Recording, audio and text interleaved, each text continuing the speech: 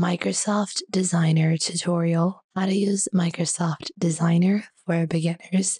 Hello everyone and welcome back. In today's video, I'll be showing you guys how you can get started with using Microsoft Designer.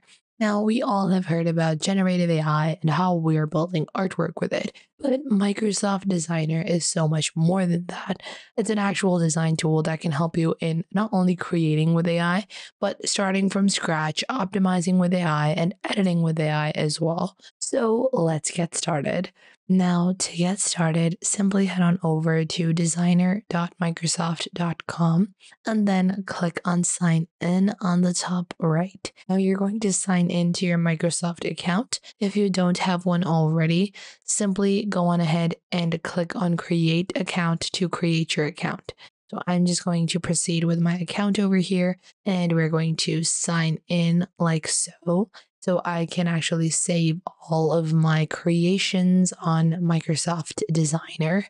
And once we have logged on, we can proceed with our creations. So over here on the top left, we have a create with AI and then a my project section. Now in your my project section, all of your projects are going to be stored and you have your first design, you have the storage that you have. So you have 5 gigabytes of storage. And then after that on the top right, you have a create button.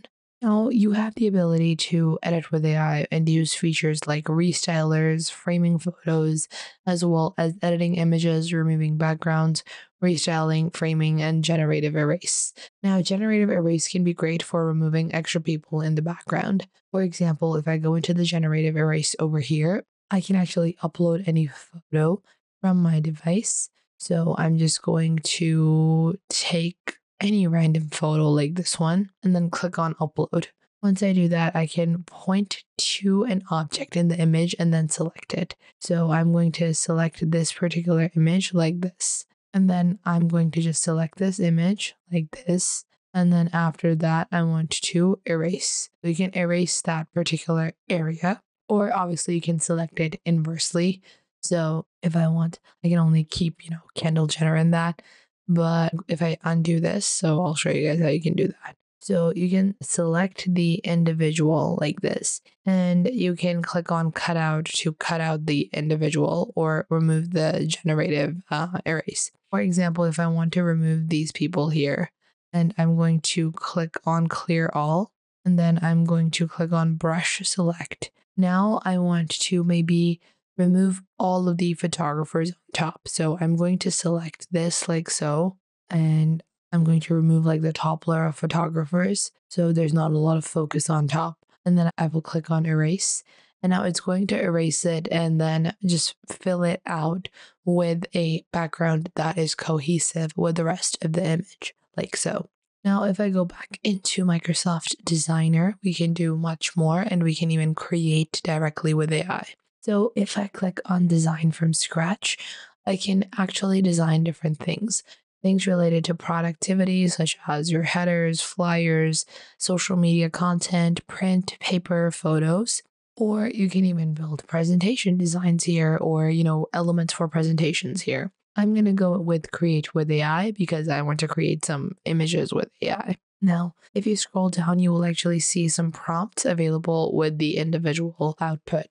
So we have birthday cards we can generate. We have personalized avatars we can generate.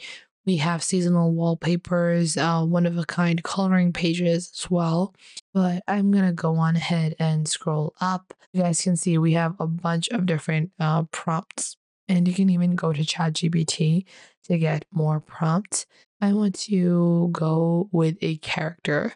And I want a nice character like this. So I'm going to click on edit this prompt and I'm going to be using this as my basic frame. So an adorable elderly man in reclining in a burgundy shirt. So a adorable young girl playing with a red superhero in a living room with soft warm lights, wearing vintage ivory bifocals, so wearing vintage or wearing flowy white shirt or top, wearing flowy white dress, wearing a flowy white dress, and then with a silver, combed hair, with black, thick hair, frizzy, messy. The girl should have a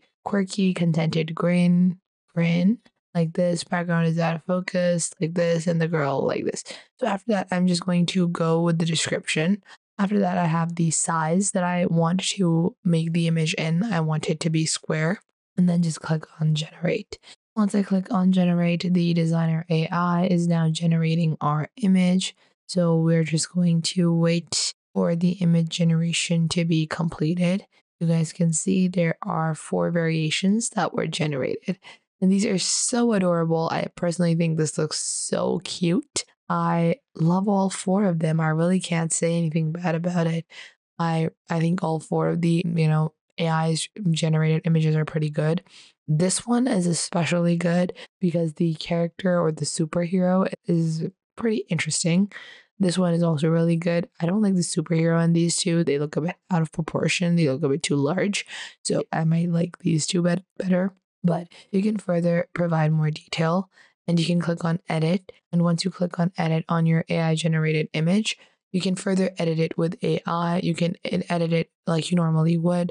So you can restyle it. Let's say I like this version, but I also want to build a pop art version or a pixel art version. I can ask it to use AI to restyle it. I'm going to do the pixel art. So let's see what our AI generated image would look like with pixel art. And it only takes a couple of seconds. So you really can do this anytime, anywhere. I'm just going to wait for the generation to be completed like so, and then move forward. So we're just going to wait for it until we can proceed. And you can even do any type of restyling. You can even provide it a prompt for how you want to restyle your image. So this is the pixel art version. These look pretty cute as well, but they are a bit different from the original image. So I would prefer to go with a prompt instead.